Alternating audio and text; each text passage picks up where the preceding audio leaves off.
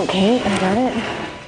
At Montana State University, they look for another promising bone to sacrifice. Just set it down right here. I just feel really bad that it took a long time and a lot of work to put this thing together. I mean, you can see all the cracks and stuff in it, but now we get to break it apart.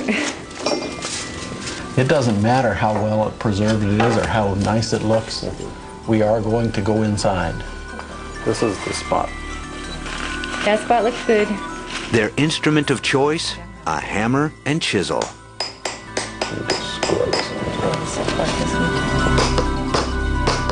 And we're just going to pull it apart. Yep. Are you ready? Okay, here it comes.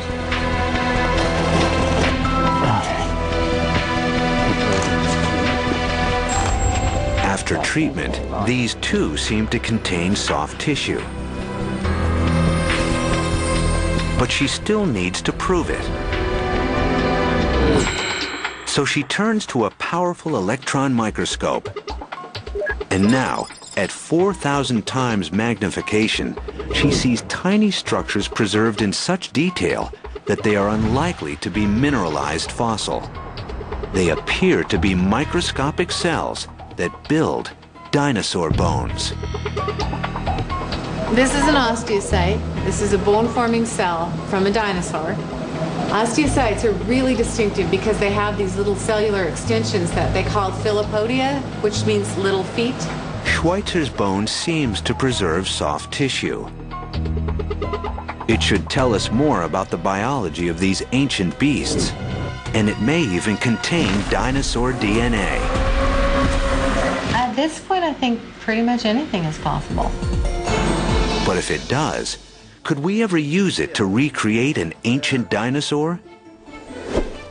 It's unlikely. We can only hope to recover minuscule fragments of gigantic DNA molecules. You know, even if you were to have some way of finding DNA and finding little pieces and hoping that every time you found a new little piece, it was a piece you didn't have before, the chances of ever finding enough to make a dinosaur is just virtually impossible, I think.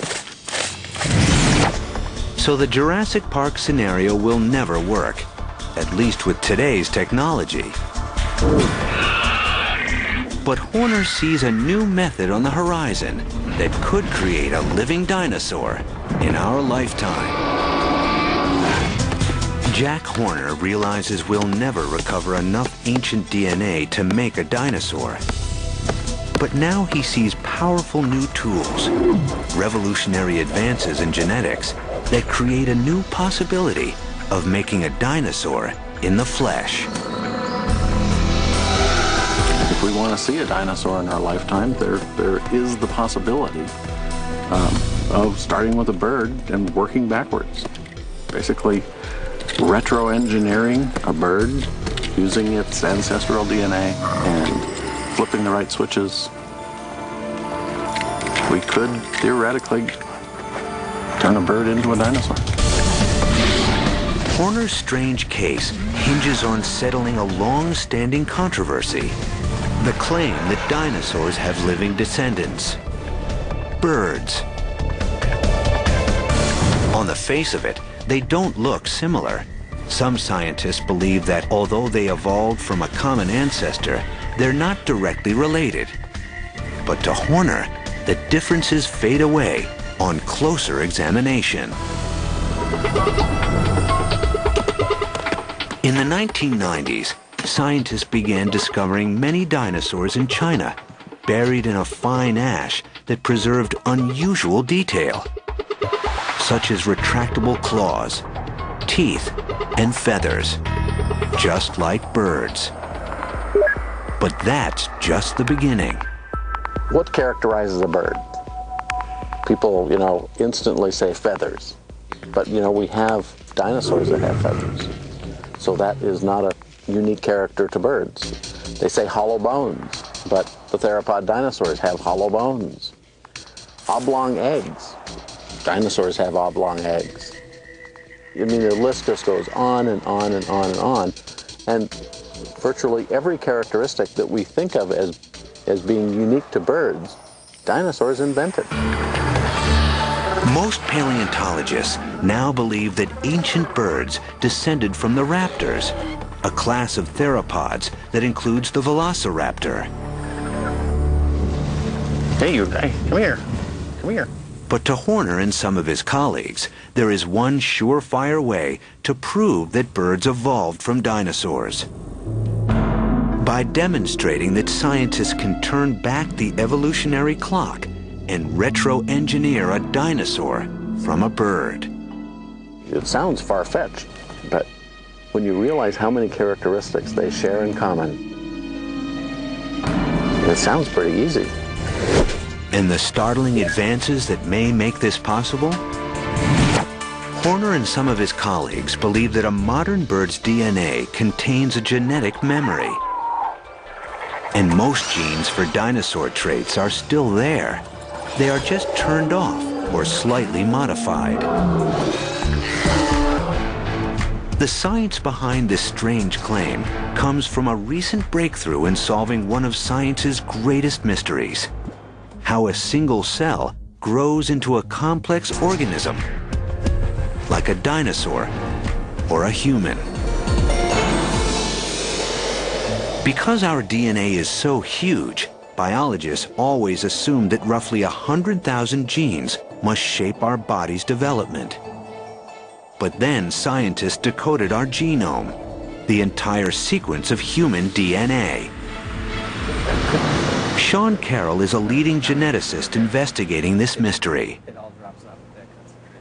There were estimates that maybe humans might have, say, 100,000 genes relative to maybe other animals having 20,000 or 30,000 or something like that, and that was just vaporized.